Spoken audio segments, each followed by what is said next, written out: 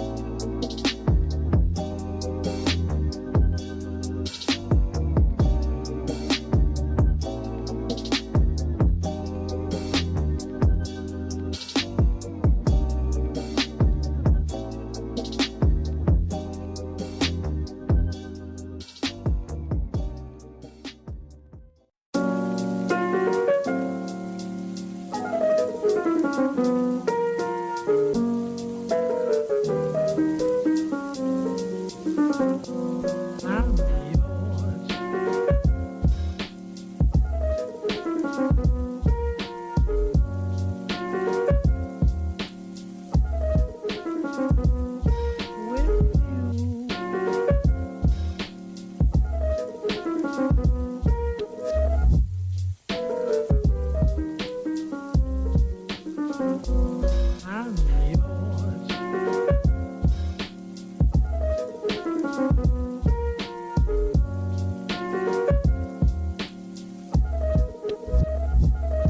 With you.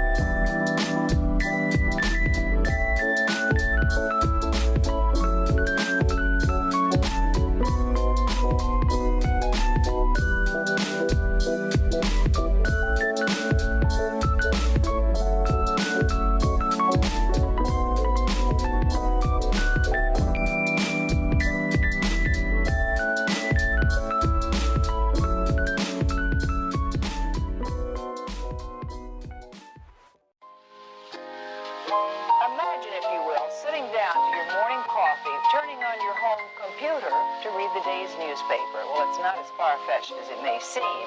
In fact, both local San Francisco papers are investing a lot of money to try and get a service just like that started.